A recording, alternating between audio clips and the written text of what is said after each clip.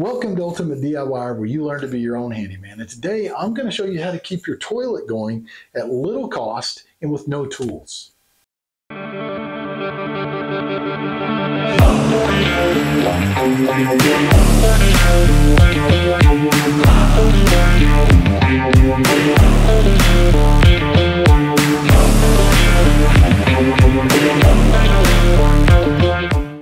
So you may be asking yourself, how can I work on my toilet with no tools? Well, I can tell you right now, you need very little tools for most of the things when it comes to keeping a toilet running. About the only tool I generally will use is a 5/8 wrench, and that's only if I'm changing out a water line. All of the other things I'm going to show you, you can install without any tools at all. So let me explain to you quickly how a toilet works. You're going to have two major components. You're going to have your fill valve, or you're going to have a flush valve. And the flush valve will either look like this canister, or it'll be like the old traditional rubber flap. Those both do the same thing, but that's your two main units. So if your toilet is running constantly, or it has low pressure, or there's any other real problem, it's generally going to be between these two components. Now, that's not to say that you can't have a problem in a handle being out of adjustment, somebody's installed it wrong or something like that. But most of your problems are in these two areas. If you can figure out where it's coming from in these two areas, you're golden. So how it's going to work is you will have your water line here. Say this is coming from the wall. This is actually attached to your shutoff. This water line is going to be screwed onto the bottom of your fill valve. And this fill valve goes through a hole in the bottom of the toilet, has a rubber seal that keeps water from leaking. As it fills up, this float will rise. And when it rises, there's a plunger inside of here that will shut off. And it will stop the water from going anymore until you flush again with either this flapper or the canister. It will raise up, and when it raises up, it allows the water to go to the bottom of the tank. Your float drops, and then it starts all over again raising. It's very simple. You'll understand that a little more if you're not familiar with toilets. When we get to the back of the toilet, I'm going to show you live how to do that.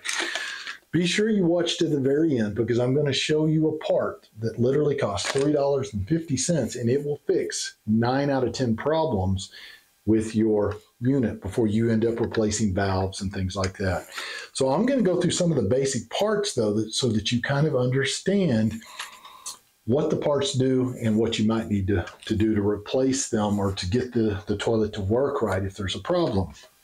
So if your toilet is running, and you hear that little water running sound all the time, there's a couple of areas to look. The very first thing I will do is I will not shut the water off. I will reach over and I will pull the lid off of the toilet and set it aside where it won't get broke. And I look. Generally, the first thing, especially if it's a canister type system like this one, I will look at the water level. And if my water level is up past this ledge, you're going to look around these canisters and they tell you there is a fill level. If it is above that and it's running over, that's a very simple fix. I can fix it in about 10 seconds and walk away. It's going to be at my fill valve. You have an adjustment here. And this adjustment you will do counterclockwise, and it will move this float down. If I go clockwise, like this, I start moving the float up. And what that does is that's going to change this shutoff point here by where the float ends up. So if I'm having problems and I've got too much water going over the top of that canister, all I've got to do is go counterclockwise and move this float down. When I go the counterclockwise and it moves down, now it's going to shut that valve off quicker. So when it goes to rise, it's already hitting my shutoff point up here early, and it will move that water line down, and it will no longer be flowing over the top of the canister, making that noise constantly running. If that fixes my problem, I put the lid on and I'm done. I go home or what have you. I go eat dinner. I'm finished. If that is not my problem, though, and I don't see water going over the top, the next area that I'm going to look at is going to be, if it's a traditional system with a flapper, I look at the flapper.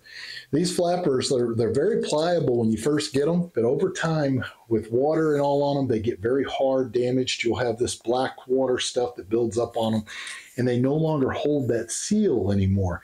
So they let little bits of water drip by and make it into the bottom of the tank or the bottom of your toilet. So it's constantly running a little. So all you do with this is they have two little clip areas. You just reach in, undo your chain, reach in and pull these off the little clip bar. Set it aside and put the new one in. This particular one has some dials, and I'll show you those dials in the inside there, but you can rotate this so it will change these little holes that let water in and air, and it'll make this close quicker, or it'll make it close slower so that you have more time to actually drain a tank. So that's really on that the hardest part to do because it's very fast. This unit, by the way, only costs $6.58. And I can literally change that out in under 60 seconds and be on my way doing something else. So when it comes to the canister, you take the back of that off. And the thing that's scary is people look at this canister, they're not used to that, they're used to this. So it's very intimidating for somebody who's never messed with it. The easy thing about a canister is you have a hose going into the center. You unplug the hose and you take it and you twist it and you just pull it off and now it's open. Super simple. To put it back, it goes right back the same way. Put it in and turn. On the canister, the thing that is actually that causes your problems, so if you have that same water running sound, it's this gasket right here. So this gasket, the yellow one, it just pulls off. This is what makes your seal that keeps the water from running into the bowl on your toilet. Okay, and so the gasket, like I said, all you do is peel it off and it goes right back on the same way.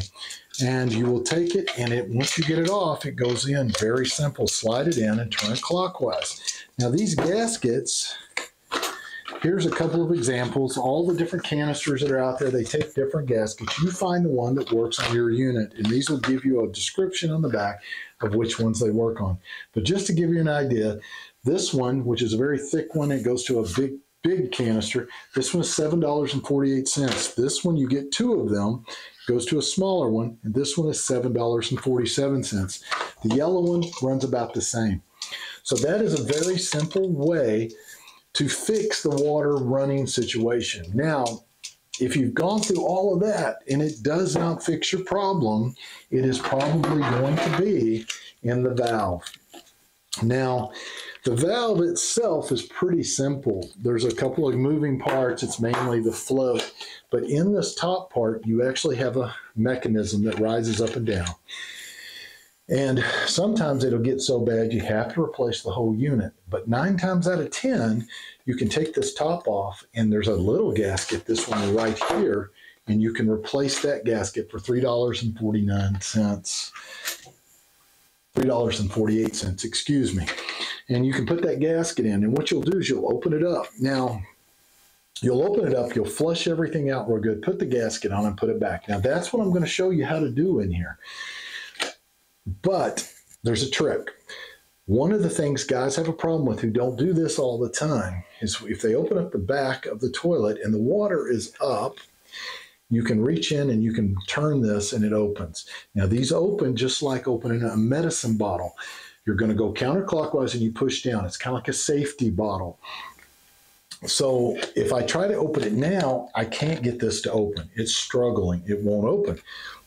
But you'll find when I do it inside of here with the water holding this plunger up, or holding the float up, excuse me, which is the plunger in here, you can turn it. So what you got to do is if you don't have any water in the tank or you're doing this outside of the tank for whatever reason, make sure you're holding the float up. Push down, turn, and this top comes off. Now I'm going to show you in detail how to replace the gasket and how to clean it. But I wanted you to understand that because a lot of guys have problems there. And then it just goes back the same way. So you'll do that, clean that out. If that doesn't fix your problem, then the next step is to replace the whole unit. And like I said, that's super simple. Reach underneath, shut your water off, undo the hose, undo the little screw. You'll have a nut on the underside of your tank. Undo that, pull it off. This whole piece pulls out. Slide the new one in. Now, I'll give you a bit of advice that'll help you when you are, before you put your new one in, especially if they're the same make and model, lay the old one next to the new one and set your plunger to the same depth. If you do that, you'll save yourself a lot of work trying to get it back to that level later. So those will help. But let me go ahead and tell you a little bit about these, though, so that you kind of understand the difference. A lot of these are adjustable. They have a little sleeve here. You can move it, lock it into place, and you can slide these up or down if you have a taller tank or a shorter tank. They're made to be able to use very easily. This unit is your entry model unit. This unit costs $8.08. And if you're wondering what I'm reading, by the way, guys, I put stickers on the side to make sure that I can tell you guys the correct prices. But this will work on pretty much any unit. This is what most guys buy. They have one for a few dollars more that is going to have a brass fitting here at the bottom so that your threads are all brass, so that it does not, so that it can't bind up as easily and you cross thread. Whether it's really worth that or not, I don't know, because I'll be honest with you, if you get it in there and you're careful starting, once you get that on, you're not going to be taking it off again. So I don't know if it's worth a few bucks just to have that brass down there. So that is your basic unit. You're going to have another unit like this one. And I do like this unit because you're going to see when I take this off, this I believe is a red or a yellow top, meaning the top that's here are different colors. And for the different units, well, this one is made to work with all of these different units and even the old plunger style units. So the cool thing, though, that I like about this one, which is different than a lot of the others, is this little valve here. This valve controls the water that actually goes into the bowl. So you can turn that up or down. So if you might be able to turn it up to give you a little bit more water in the actual bowl, which is great, or you can actually turn it down to match your original toilet. So if you have a low flow toilet, you may want to move it down just a little bit. So that's what's really nice about the valve, which makes it really great. And this one should do the same way. So if you hold the float up, you should be able to turn it the same way and take it open, and then you can take the little piece out, and then you can replace it with a new one, and it goes back on the same way. And like I showed you a while ago, when you were putting these on, make sure, or taking them off, make sure that that little plunger is all the way up. If you're doing it with water in a tank, you're not going to have to worry about that. So that is the basics of the actual stuff that you're going to install. Now I have something else that's kind of a little treat here, because in my original video talking about this Kohler valve, this was a defective part. And when I say defective part, the hose comes in and would attach to a little nipple here at the top of this yellow disc. And every time you would pull this up with your handle, see how high that goes up? It would actually hit that rubber line and it breaks that nipple off over time. And in my original video, you could only buy this whole unit at $20 to $30 for the whole unit. Well, since then, they have come out with a replacement part for this, and I found it on Amazon just this morning, and I'll leave the link up there for you guys. But you can replace just this disc with the bar that goes on the inside for $8.50. And remember, super simple. Take it, push down, turn, and the whole unit comes off. If you need to replace the gasket, you pull the gasket off. That's the big part of where you hear that water running. If you're going to be replacing this, go ahead and replace the gasket at the same time.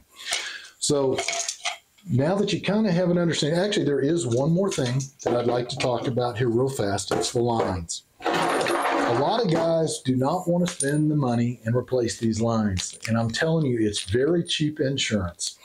This line here is 12 inches long. It's a steel braided line, reinforced, and this one actually only cost $4.50. This one was $5. So for $5, you make sure that you don't flood your house. And let me explain how these work. All of these lines are going to have the same fitting at the top that goes in the toilet, and they're actually a 7/8 size. They're all the same. So if you're trying to figure out which one you need, you know that already. Get your unit off and you can measure this length. This is a 12-inch one. Make sure what your length is before you go up there. The other problem where everybody has are these fittings down here. Now, I will tell you that 9 out of 10 of these fittings on your toilet are going to be 3/8. That's the norm.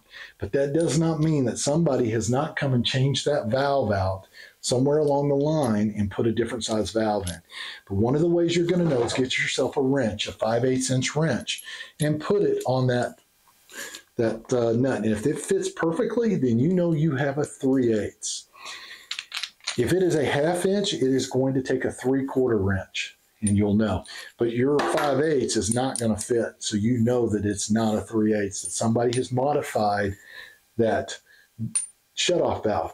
And if you're going to replace the shutoff valve, guys, get the 1/4 turn shutoff valves. Don't get the old crank style turns. If you have a leak and you're down there trying to crank that thing shut and it's taking you forever, your whole room is flooded. On top of that, they have a little disc in there. When that disc wears out, it may not shut off all the way, and now you've got water going everywhere, and you have to shut water off to the whole house now to try to get this fixed. So do yourself a favor, change those valves out with 1/4 turn valves. Make sure that you change the hoses. Now, if you're not working on the bottom end and you're doing some of these top end fixes that I've been talking about today, then you may not need to worry about the hose. But if you're doing anything like changing out your fill valve, go ahead and change out the hose at the same time. It's $5. It's super cheap. So let's go ahead, and I'm going to take the top off the back, and we're going to go in and I'm going to show you how that works, okay? All right, guys, so I'm going to go ahead and show you now the tank. So the first thing you're going to want to do, don't shut the water off, but go ahead and move the lid and set the lid back out of the way. Just set it somewhere where it's not going to get dropped or stepped on, because that lid is very important to you. All right, so now that it is out of my way, the first thing I'm going to be doing is I'm going to be looking to see where my noise is coming from. So if my noise is running water, the very first thing I'm looking at, especially if I have a canister, is right here. So as this water fills up, if it's going over this top, and here I'll give you a little demonstration. I'll hold the handle a little just so you can hear the noise. So if I'm hearing noise like that,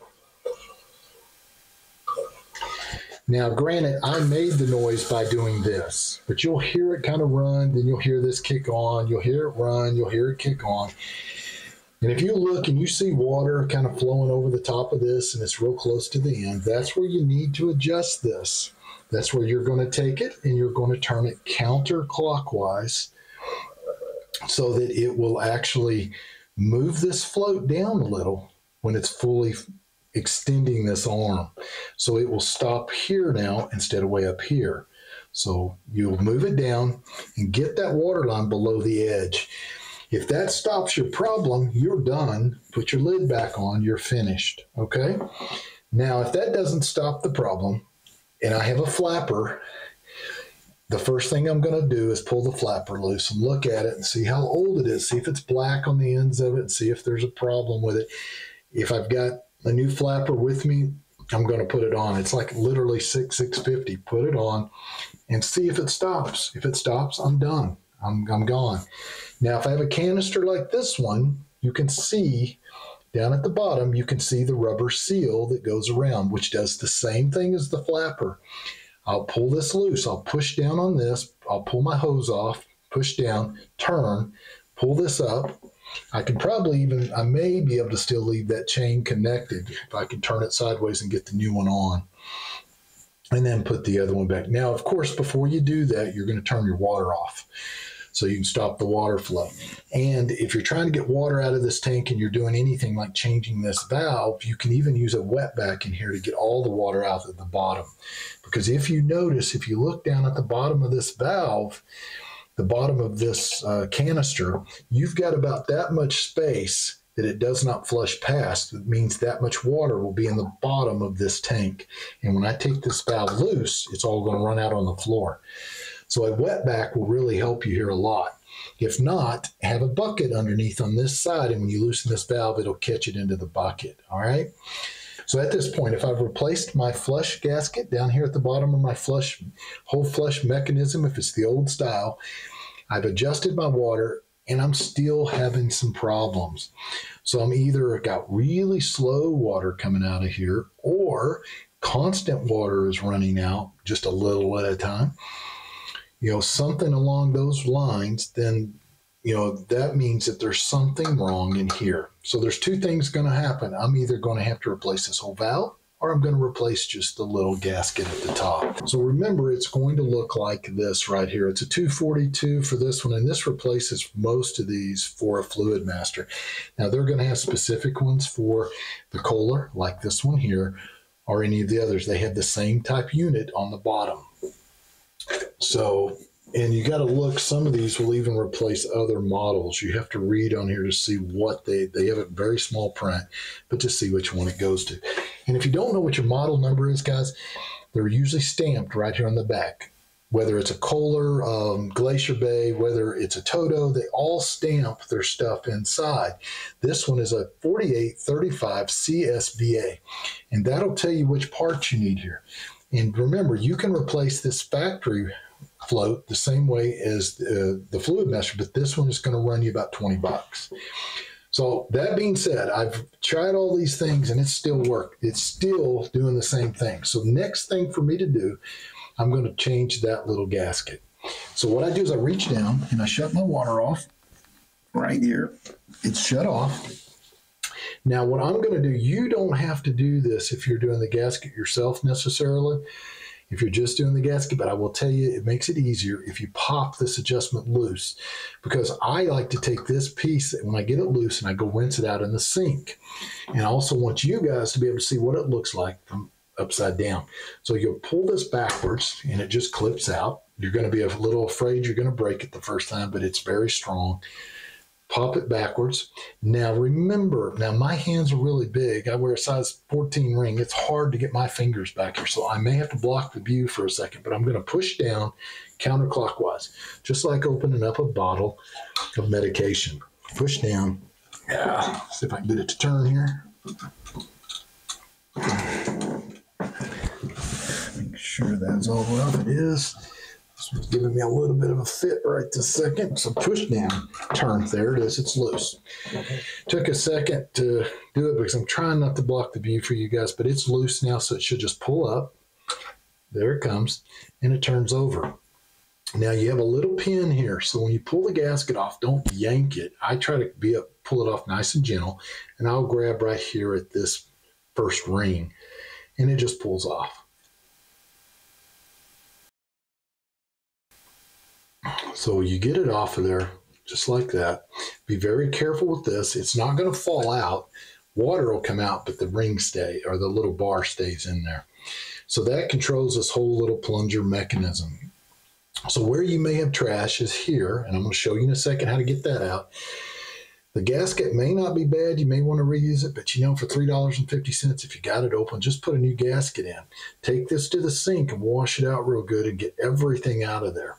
Get your new gasket. You'll come back. You'll gently line it up with that little bar, put it in, and you're going to feel it click into place. That's it. It's ready to go. So the other thing that I like to do, though, is I will take a cup like this old Starbucks cup, or I'll use a Dixie cup or something like that. And you want to not get yourself sprayed. So you're going to hold it over the top, and you're going to turn the water on, and you're going to leave it on for about 60 seconds. I'm only going to leave it on for a few seconds just to show you how it looks. But this is all you do. And the water is now flowing through it, and it's cleaning out that valve. Like I said, 60 seconds, and then shut it off. So what that's doing is it's flushing anything out of that tube down there that could be in it. Because if you've got hard water, or you've got little dirt granules or dust, or anything that gets in those lines, I've seen it where it's little bits of fine sand, and that sand builds up in there. It gets all of that out. So now to put it back together, all I'm going to do is turn it back over, put it on. You're going to feel it it falls right into place like that. Now, instead of going counter, you're going to go clockwise. You'll feel it pop. It's in place.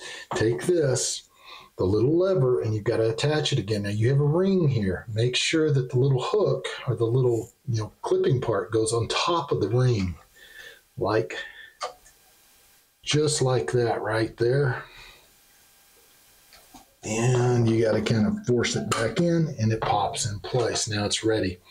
So now everything is on. So to make sure you've got this put back together right, you're going to take and turn your water back on and you flush. And you'll know if it starts, you'll hear water running. If you don't hear any water running in here, then you don't have this put back together right. Now, I will tell you, when you do it the first time, if you don't have this thing down good, you're going to pop it off and spray water. So make sure that you got your cup nearby and that you can reach down and shut it off if you have a problem. But it's pretty simple, guys. It's not hard. And those things right there will get most toilets working again really quickly. The other problem you could have is in this handle. If people are cranking that handle down, they can break this area through here where it doesn't work right, or they can make this little slip nut not function correctly anymore. If you take this apart, you're going to find that there's an exact way that these things go in and they tie together. If it's not a factory arm, it's going to have a whole bunch of little holes on it so that it can work for different units. And you may have to play with it and find the one that works for your unit.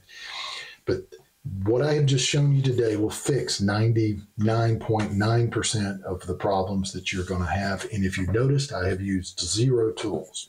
So at this point now, it's flushing. Everything's great. We're going to put the lid back on and we are done.